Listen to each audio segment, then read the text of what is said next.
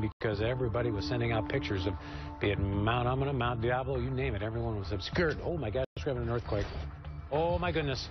Oh, my goodness. This is a good one. All right. That was a good one. That was a big one. That was a big one. 6:49 a.m. 6:49. That was a big one. All right, I'm going to throw it back to you guys because I think we have. Okay, honestly, I'm still feeling a little bit dizzy, and our lights here rattled quite a bit. So we're going to get some information about that for you. Again, an earthquake. We just had a really very strong big, earthquake. and let us know where you are and what you felt as well. We'll be back with that in just a moment.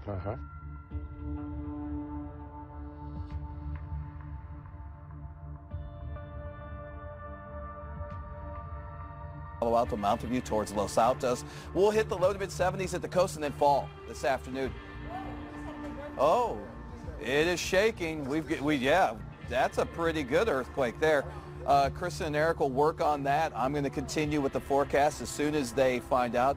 I will either send it back to them or they'll tell me and I'll tell you. Now to developing news out of California. We are getting preliminary reports of a 4.2 earthquake.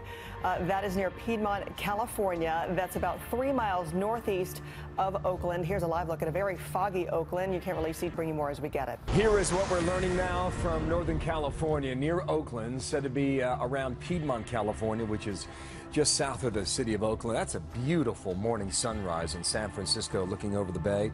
Small earthquake shaking Northern California, delivering what's described as a quick, short shake. That's according to a witness in Oakland. U.S. Geological Survey, USGS, registers that a magnitude 4.0, and again about less than a mile north of Piedmont. Some of the viewers out there are sending us a bit of information here on Twitter by way of Sacramento. One viewer saying they felt nothing there in that city. So 4.0, not the biggest one California's had before, certainly. So we'll track it, let you know if there's any damage that comes from this.